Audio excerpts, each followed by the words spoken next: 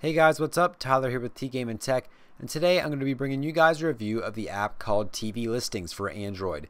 And this is basically an app that shows you what's on television.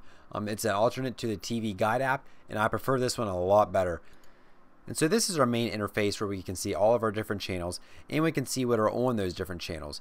And so you can just slide through it. It's very smooth, very fluid, and you can actually slide and then use this gray slider on the side to scroll up and down through your channels. So we're just going to pick a channel to actually go and look at, and I'm going to pick the Discovery Channel because it is my favorite channel, and we're going to look at one of the shows coming up for Shark Week. And so once you click on it, you can actually see descriptions of the actual shows coming up, and so you can scroll through them and up to the 5:30 a.m. mark, and then you can just look at the different channels. And if you want to go to the next day, you can actually click the plus button and it'll take you to the next day at 6 a.m. and then you can scroll down to the bottom back to 5:30 a.m. again the next day, and then go plus again. So you can go a couple days ahead, which is really nice.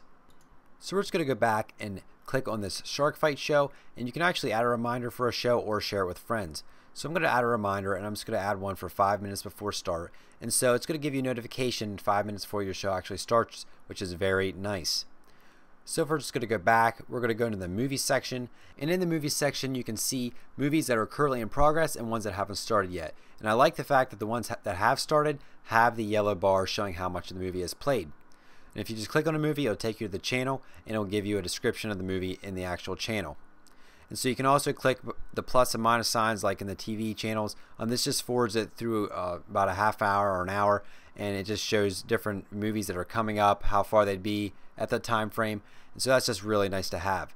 It also has a sports section, just like movies. It shows you the sports games that are in progress, ones that are being close to finish, and ones that are coming up.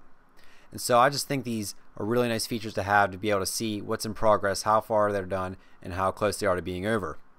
You also have different settings. You have your time and day, search, filter, and you can change your settings for your TV provider. And so these are just all your basic settings you have for any other TV Guide app.